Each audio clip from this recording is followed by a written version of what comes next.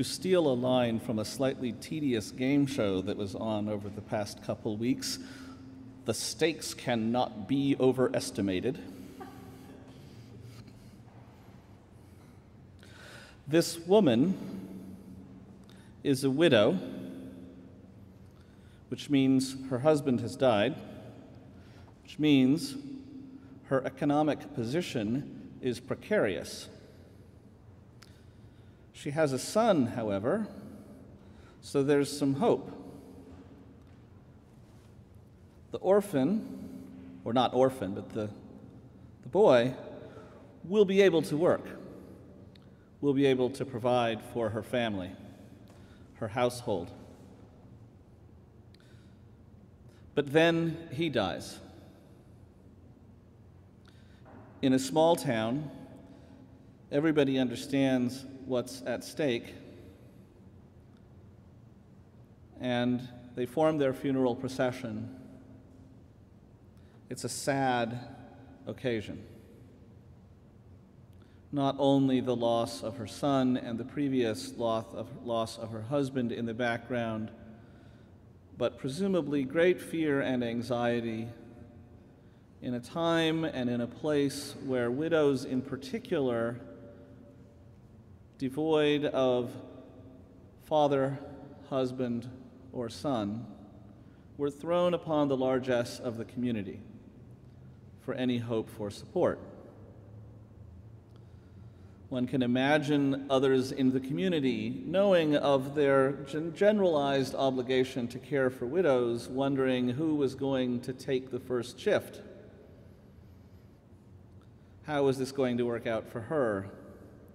She probably not really wanting to be thrown onto the mercy of her town in quite that way. And into that situation, Jesus comes. And the first thing to notice about what he does is that he touches the bier, the coffin. The import of this is that doing that makes you ritually unclean. Now, this is often misunderstood. That doesn't mean it's a sin. That doesn't even mean it's a bad thing to do, because caring for those who have died is an important thing to do. But it does mean that you've become dirty, and you'll need to go become clean before you can really be part of the community again. You need to go wash your spiritual hands, because you've crossed over into death. You've become tainted with death.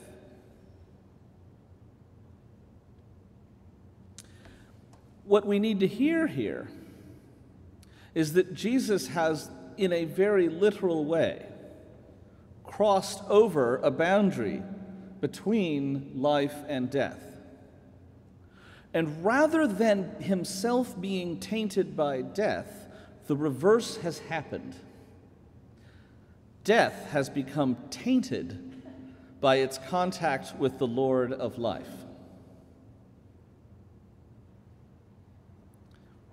It is as if the world of first century Palestine has had the stage, the set, torn a little bit.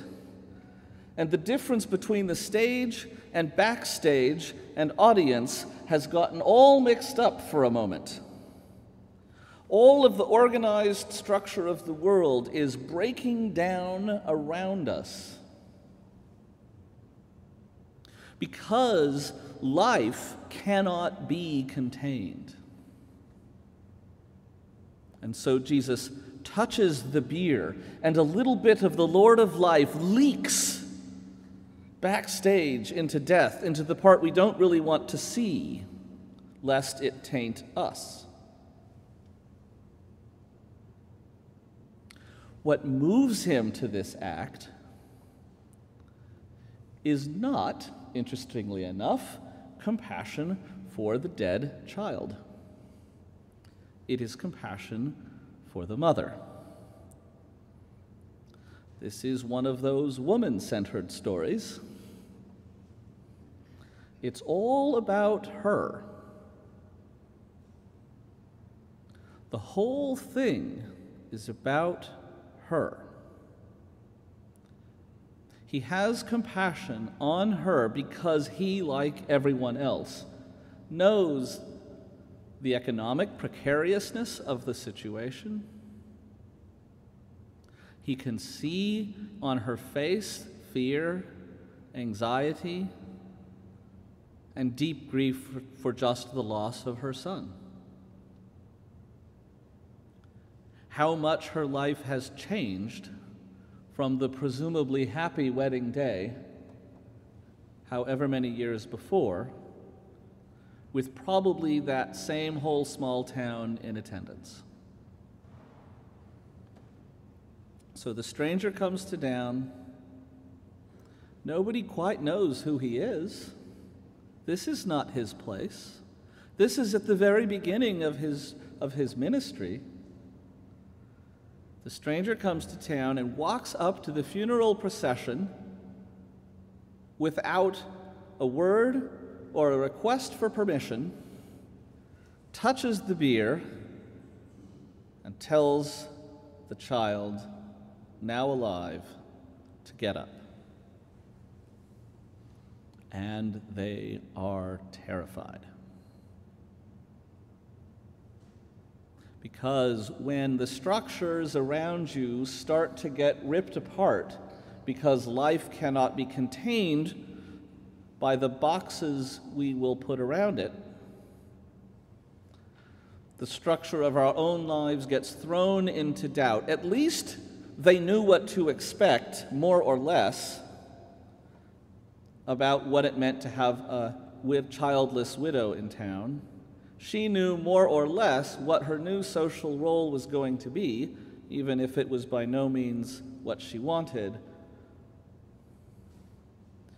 But they very, very quickly move from fear to joy. Perhaps they don't even move. Perhaps it's all at once fear and joy. With that boundary ripped apart,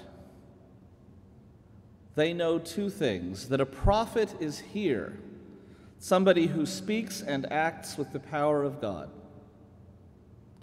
And they know that God has looked upon God's people, has seen them, has taken notice, not just of one woman, not just of one town, but of the whole people, are now in God's eye. Finally, maybe there's a chance for the oppression that they suffer to be lifted, now that God has seen and taken notice. And so the report spreads, and other people in other towns begin to hear that the boundaries are being ripped apart. The Apostle Paul knew this himself, or came to know it. He also was comforted and helped by boundaries. Boundaries that established his role as part of the chosen race, boundaries that established his role as a guardian of orthodoxy, boundaries that established his own hope as a Pharisee that by faithful keeping of the law and commandments of God, God would restore God's favor to the people. And this brought him to the extremity of doing something which is contrary to that very law, which is rounding people up essentially for summary execution. And on his plan to go do that, a blinding light from heaven, scales on his eyes, he hears a voice. It's told 3 times in the Acts of the Apostles and alluded to in today's reading. And each time the details are a little different, and they're different because when the scene starts to fall apart and the scenery starts coming down and you don't know what's stage and what's audience and what's backstage, and you can't tell the players from the audience from the director anymore, in that kind of situation, that much confusion, of course, the words you use to try to describe such an event will never capture its full meaning. And so Paul ends up in Damascus, and here he emphasizes for the churches in Galatia that everything that followed came from God and not from all of the other apostles. He has a reason in this particular letter for underlining that point so strongly. But let's now just rest with that point. Paul lacks ecclesiastical sanction for his ministry. He has not been approved by the apostles. Rather, after he begins his ministry, the apostles take notice and rejoice in it. It's interesting that we, among other things today, celebrate the entry of our brother Robert into the diaconate yesterday morning, an official stamp of ecclesiastical approval on his ministry. I was there. I saw it. But if you know even one thing about the process of going from maybe God wants me to be a deacon to the bishop's hands pressing down on his head, it's that nobody would have let Robert get anywhere near this far in the process if he was waiting for that to happen before he started his ministry. It's quite the opposite.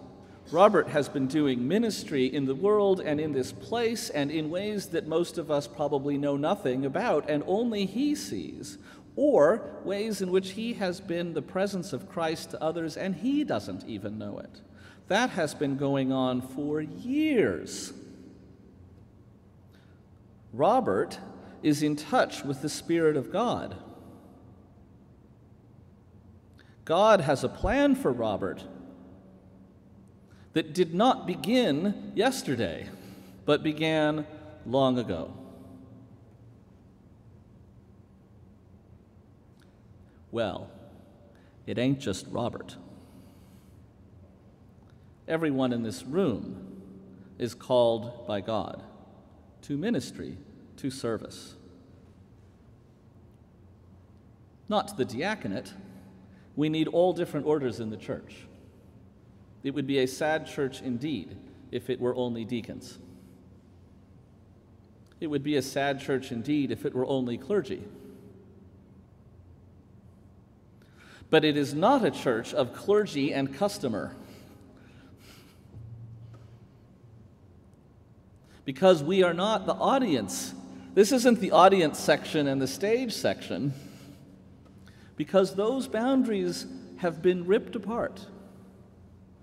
It's topsy-turvy time. There's several clergy sitting out there today, and there's a whole raft of lay people sitting up here today. Because the whole building belongs to all of us, because the church is the whole assembled people with all of its different character, each of us bringing our own strengths, each of us called in different ways to ministry, some of which we may never see the fruits of, and we may not even know we're doing it when we do it.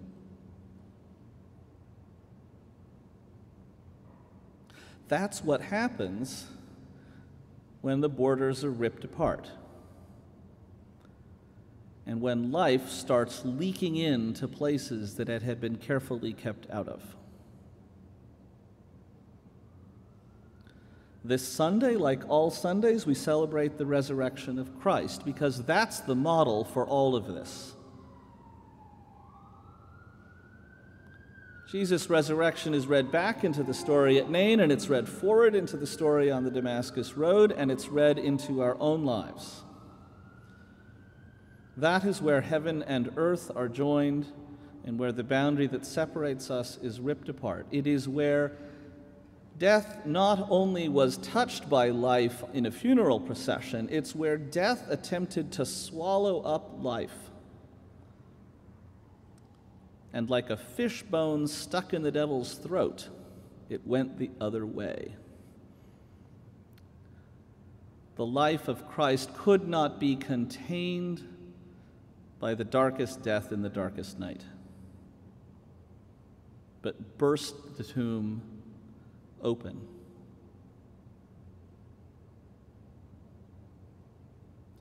So we celebrate today, Robert,